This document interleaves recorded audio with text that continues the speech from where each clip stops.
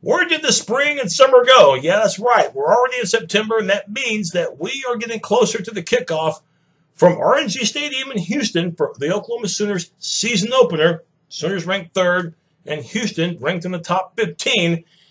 And the game will be on A.A.C for an 11 a.m. kickoff. Yep, so make sure that you don't stay up too late on Friday night, because otherwise you might miss a little bit or all of the action from South Texas. Oklahoma, if you believe in Vegas, the Sooners should win this thing by double digits. Oklahoma now a 12-point favorite, even though both teams are in the top 15. And, of course, even though Houston won a major bowl last year, the Peach Bowl, with upsetting Florida State and returning Greg Ward Jr., their all-everything quarterback. Talk more about him in a second.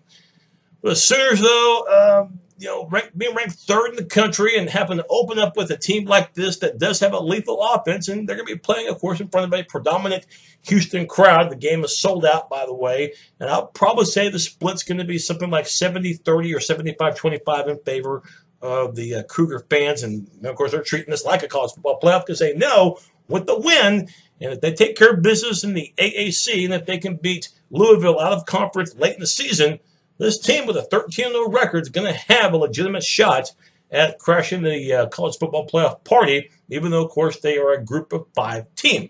13-0, are you kidding me? And if they have a win over OU and Louisville to add to that, yeah, that's going to be a resume I don't think the committee can ignore, even if they're not a Power 5 team.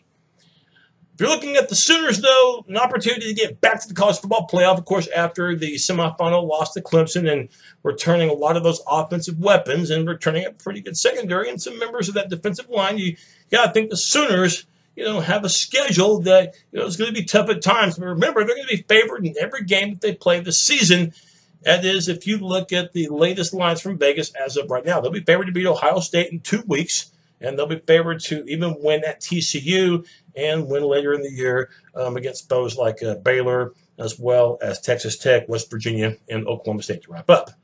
But keep in mind, though, that even though Ohio State in 2 weeks, of course, is a game that a lot of people are thinking about, the game will lose some of its luster if the Sooners stumble and lose to Houston. Could they lose to them? Absolutely they could, because there are question marks about that defense, the linebackers especially. So if they're not careful, Greg Ward Jr. and company could absolutely mess Oklahoma's situation up trying to get back to the playoff. Could the Sooners lose this game and run the table and still make it to the playoff? They could, but then it would be out of your hands. So you have to take care of business against a Cougar team that, again, offensively they can play, and defensively they're opportunistic, and they got good linebackers as well.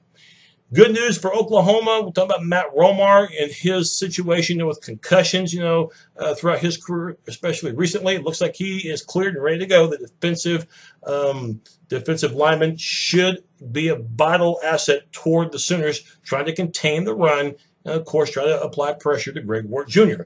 Offensively, I think the Sooners are going to have a pretty good game because, remember, the Cougars, we know that their takeaway margin was one of the best in the country. It was pretty darn high in the 20 range. Bottom line is protect the ball, obviously, and for Baker Mayfield, making smart decisions, which he usually does. Not forcing it if it's not there. If you have to take the sack, okay. But, again, Houston made a living last year in part when they were able to force turnovers. Of course, the offense would take advantage with scores. So, big thing for this Oklahoma offense is be balanced. Of course, the Lincoln Riley offense doesn't work effectively if you can't run the ball, even though we think of it as an air raid attack. Houston's defense a year ago only gave up about 109 yards on the ground per game. And I know it was predominantly a A.A.C schedule, but still that's impressive when you can give up less than 110 yards on the ground per contest. So offensive line with the adjustment of having, Jonathan Alvarez at center. And of course, you got a couple of tackles that, saw a lot of playing time last year. And, you got him back this year, including Drew Samaya. It will help to have him back.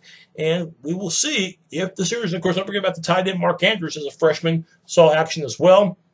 This could be a situation where Baker Mayfield and company can really dissect that Houston secondary apart. Remember, Houston lost 3 of their top 5 secondary players, including, the likes of William Jackson III, who was a first-round draft pick. So, opportunity for Mayfield and company to go work. But again, it has to start with P. Ryan, and it has to start with Mixon doing the job. And, of course, remembering to use Andrews as your effective pass-catching tight end.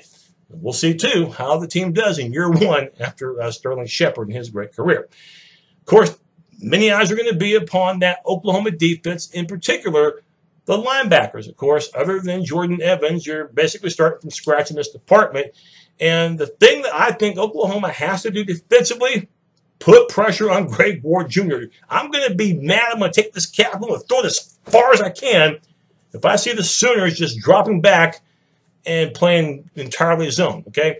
You got to be aggressive against a guy like Greg Ward Jr. Yeah, you got to respect his space, and you have to definitely know that he's capable of juking you, but you can't just sit back either and let him control the show either.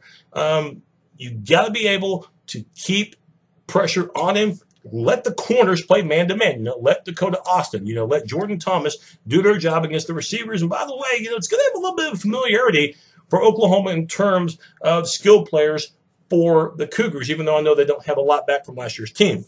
You got Greg Ward Jr. back, but here's where the familiarity starts. You remember Duke Catalon, the former Texas back? Of course, he is a running back now for the Cougars. And wide receiver-wise, Rashad Samples from Oklahoma State transfer as well to U of H. So a little Big 12 familiarity right there for you. Obviously, pressure will be the key, keeping your assignments, not overplaying plays against a guy like Greg Ward Jr.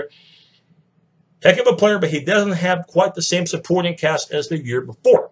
So can Oklahoma force him into mistakes? I very well think he can. And we'll see if Jonathan Vilma, the ESPN analyst, is right in saying that it's not even close that Greg Ward Jr. is a better quarterback than Baker Mayfield. I disagree with that. Greg Ward Jr. is a heck of a quarterback, but look at Baker Mayfield and the resume he's put together, and I think he's also, too, the more accurate passer as well. And just like Greg Ward Jr., Mayfield can improvise and, no question, do things, especially when he gets out of the pocket. I think that's one thing the Houston defense will try to emphasize so much is keeping Mayfield inside the pocket where he's not quite as effective as a QB. So, great thing about Mayfield, sometimes he plays without a script. He plays with feel, plays on instincts. That's where he becomes his most dangerous. The leader of this team, Baker Mayfield. Final thoughts on this game. Look, Sooner fans, don't panic if they fall behind early, and don't panic if they end up giving up, 4 touchdowns in this game, okay? You got to remember, this defense in some ways is new, especially at linebacker, so that's to be expected. And plus, Houston has got a good offense. I still think, though, that the Sooner offense is going to be able to get more production. They've got more options, and as long as Oklahoma doesn't get involved in that turnover game, I look for the Sooners to win and maybe not cover, but I'm going to go 45-35. It's going to be a high-scoring game to begin the season, but it'll be a nice win against the top 15 team. And I think that they get out of South Texas with an opening W. That's my look at Oklahoma versus Houston, my first preview of the 2016 season. My post-game, unfortunately, is not going to be until Sunday. I've got after the game, of course, I've got some other obligations to take care of, but sometime Sunday, we'll have the post game. Hey, better late than never. Thanks for watching. Boomer Sooner.